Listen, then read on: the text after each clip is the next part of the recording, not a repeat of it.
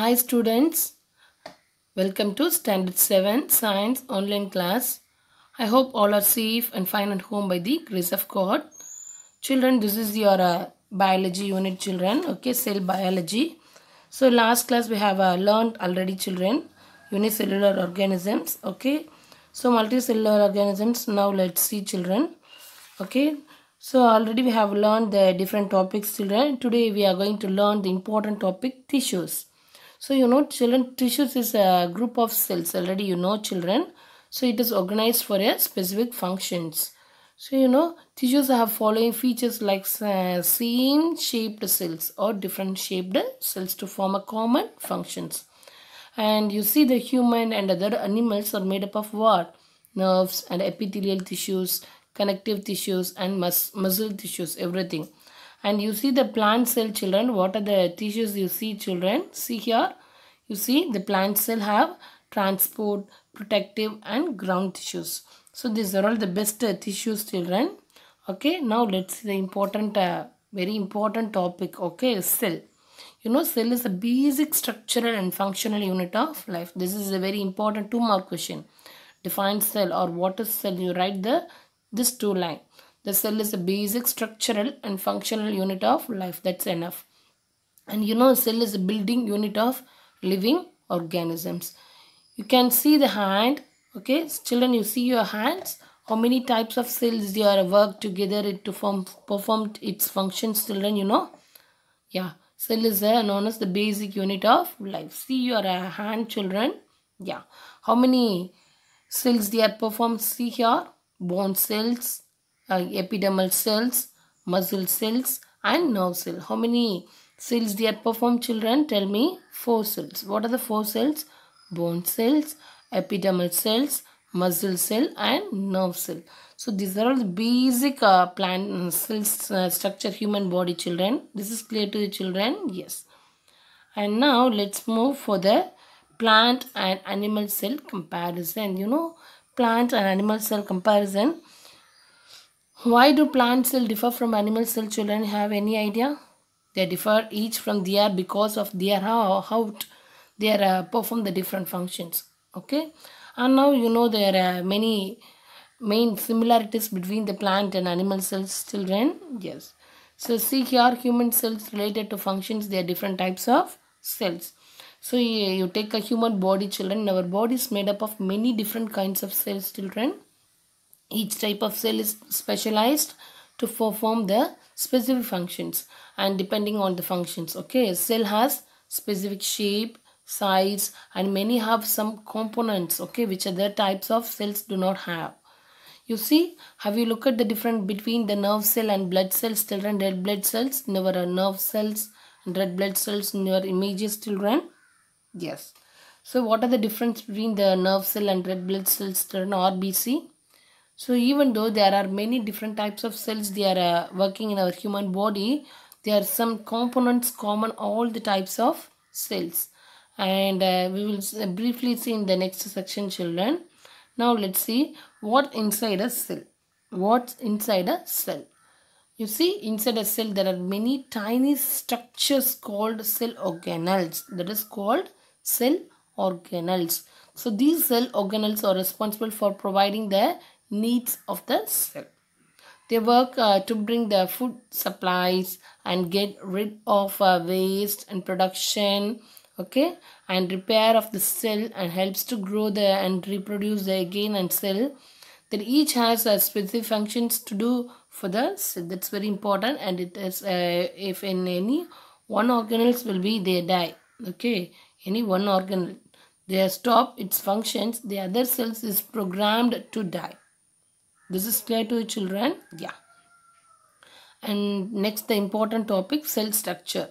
Children, as I have mentioned before, this all the cells have some common structure, Yeah, cell membrane and cytoplasm. So nucleus. These are all the 3 important structure of the typical plant. Okay. And the animal cell shows the following the peculiarities.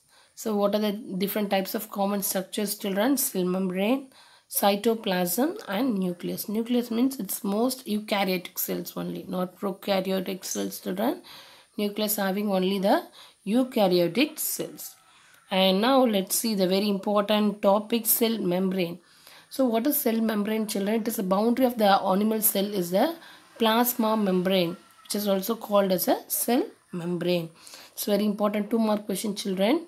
What is cell membrane? The boundary of the animal cell is the plasma membrane. That's very important word, which is also called as cell membrane. And next, see the important one, cell wall.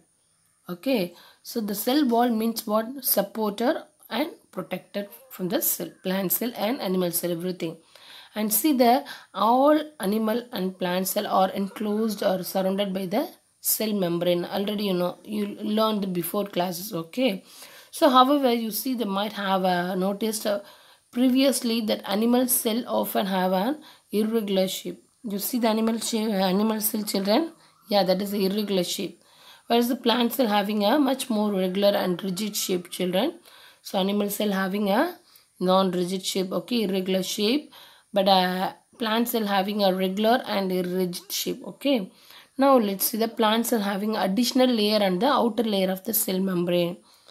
Okay, this is called the cell wall. This is called cell wall and provides the framework from the support and stability to the, okay, plant cell. So here the cell wall is formed from various components, children. The main one being cellulose. Cell wall is made up of what? Cellulose. That's a very important 1 more question. Cellulose. Here cellulose helps to maintain the shape of the plant cell. So this allows the plant to remain rigid and upright, even grows their great height. So each cell is interconnected with its neighboring cells through the opening called plasmodesmata. Plasmodesmata. See the picture, children, cell wall? Yeah. So it will be connecting to the other walls, cell wall and cytoplasm, then vacuole. This is clear to children? Yes. And see the diagram, children. Okay, so then children, see the plant and animal cell comparison, children. Now let's see the first one, plant cell.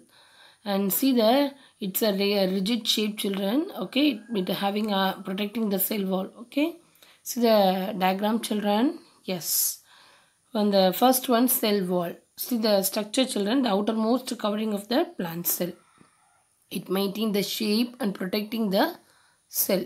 Okay, and see the next one is chloroplast. See the green color. Chloroplast is a organelle. They are characterized by its 2 membranes and the high concentrations of chlorophyll and carry out the photosynthesis, already you know. Okay, they are having many types of chlorophylls. They are present in this type of cells. And next one is large vacuole. So this is filled with both inorganic and organic molecules along with the water to support their organelles. This is clear to you, children? Yes. And the next one is what? Nucleus. You know, children, the nucleus is the control. The center of the cell is the largest organelle. This is the nucleus, children. See the diagram. Center of the membrane. And ribosomes is a minute particles consisting of RNA. RNA means what? Ribonucleic acid. Ribonucleic acid. They are synthesized polypeptides and proteins. And next one is Golgi bodies. So here the Golgi body is a complex of vessels. They are folded membranes. They are involved in the secretions and intracellular transport. That's very important. And see the mitochondria, children. So there's a mitochondria or organelles. They are most of the cells supply the adenosine triphosphate, ATP. Adenosine triphosphate, a molecule that cells use as source of energy. Main job to convert the energy. That is very important, the mitochondria, children, to convert the energy. And see the cytoplasm, children. Yeah, this type of cytoplasm includes all living part of cells within the cell membrane. Okay, but including the nucleus.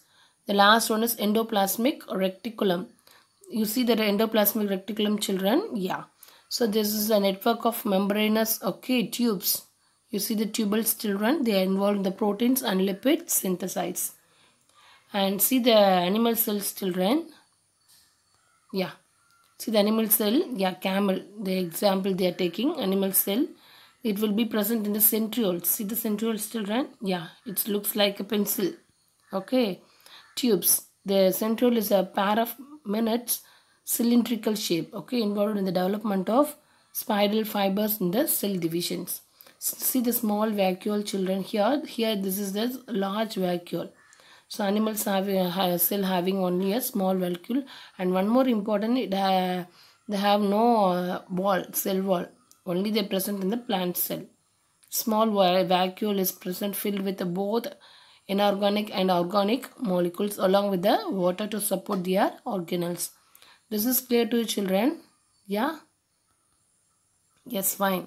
So this is the comparison of plant and animal cell. This is clear to you, children? Yes. Fine. So today's class is over, children. Next class I will give you the plant and animal cell comparison. Okay, see the next page, children. Yeah. See the activity 3. Okay, plant cell and animal cell comparison. I'll give you the answers, children. Okay, this photocopy I'll send. So learn this comparison between the plant and animal cell, and diagram this is the correct diagram, children. Okay, practice this diagram, children. Plant and animal cell, children. It's very important 5-mark question, children. I'll give you some question answers and this activity 3 also, children. Complete in your textbook itself, children. Okay, question answers write in your science classwork note, but activity answers also write in your science book only. Complete your assignment, report in the group without fail. Thank you, children. God bless you.